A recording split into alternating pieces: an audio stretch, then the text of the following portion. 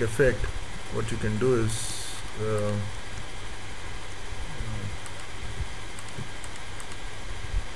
just extrude these.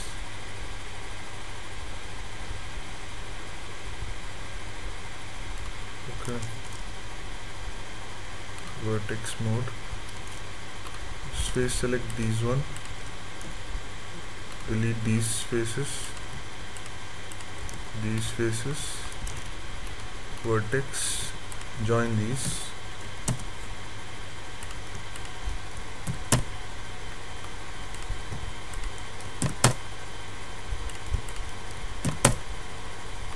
and also join these.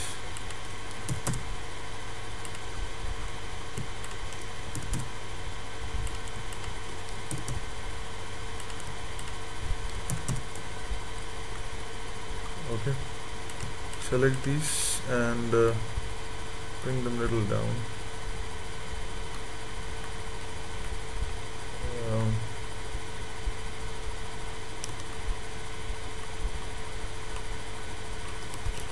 Okay, now this is ready. Now what you have to do is basically choose a modifier which is an array modifier.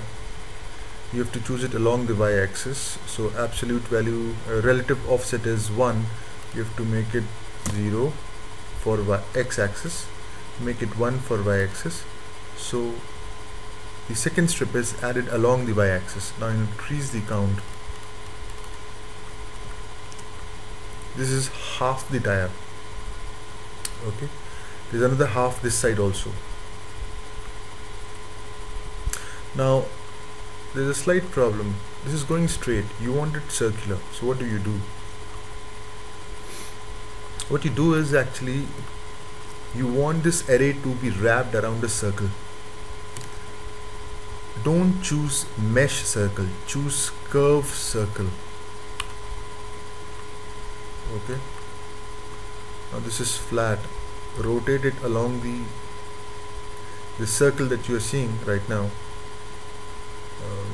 Okay, let me recreate it. Choose this. Okay, choose the vertex which is here, hold shift, press S, click cursor to select it. So the 3D cursor comes here. Now shift A, curve circle. See, the circle is flat on the XY plane. You have to make it vertical, which is basically bring it on the YZ plane. So rotate it along the Y axis by 90 degree. Press R, then Y and 90 and enter. Okay, make it big. Okay, now what you do is again select this. This is what you see, the name curve circle. Now what you do is select this tire, choose a curve modifier. In this curve modifier, click this object and you choose curve circle. Now this goes haywire. Why? Because you have to choose deformation axis. Now just keep on clicking different deformation axis and you get one of them like this. So here is your tire. Now what you do is choose the previous modifier, array modifier, and add more number of. Now see here, just choose the circle and go very scale it to a point where it just touches the. Hold the shift key to do a very slow mouse movement.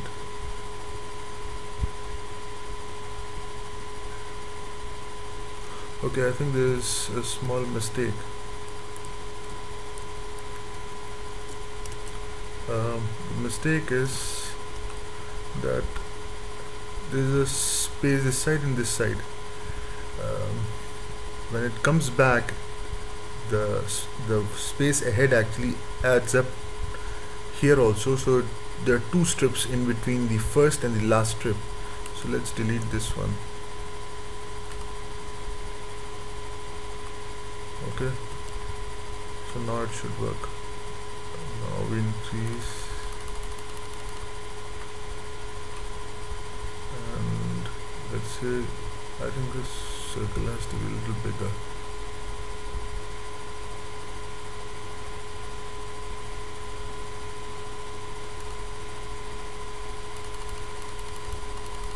That'll look better.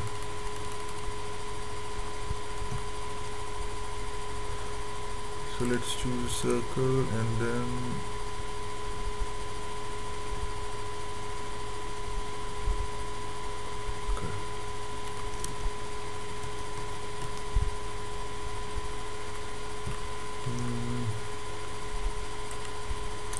you can choose merge first and last, so when it comes back and joins the initial strip, it actually merges the first with the last.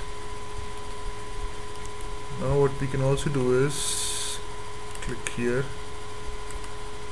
Shift S, cursor to selected, and cursor to selected, and then after that just press Shift, Control, Alt and C, origin to 3D cursor, and now let's apply a mirror modifier.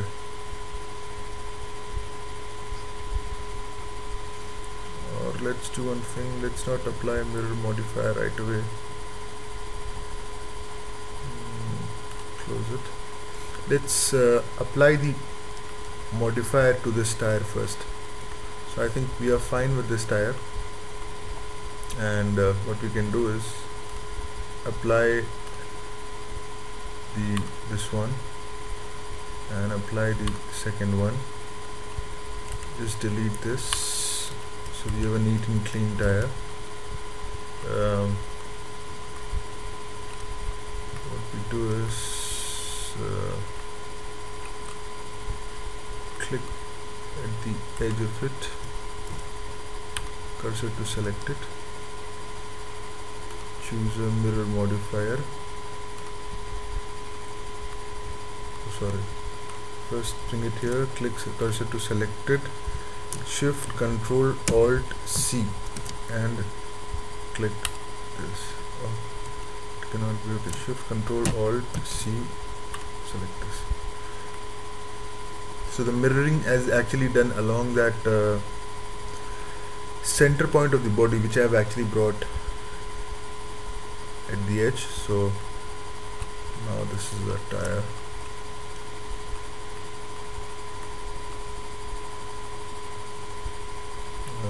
We can render it and see also.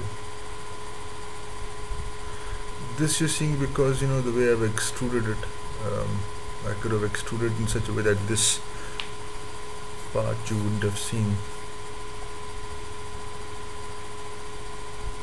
but then this is the basic actually. So this is the way we create tire. We can just create a plane to give it a realistic look,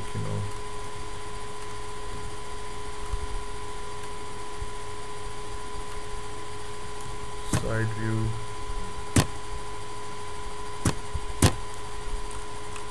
see whether it is. Okay.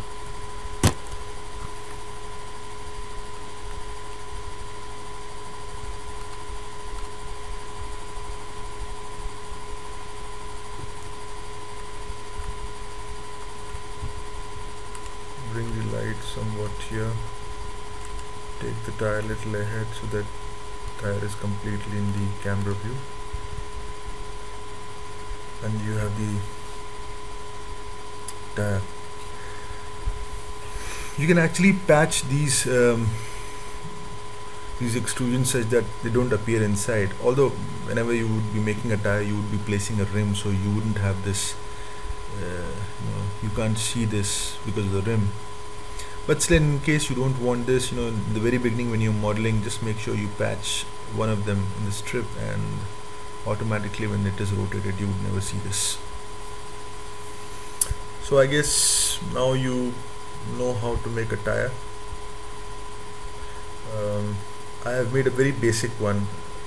You should probably experiment and try to make it more complex, these strips, and how to even avoid this thing inside. You can also do a UV mapping here. UV mapping is basically pasting a texture here, which is basically like the name of the tire, Apollo or Radial or anything else.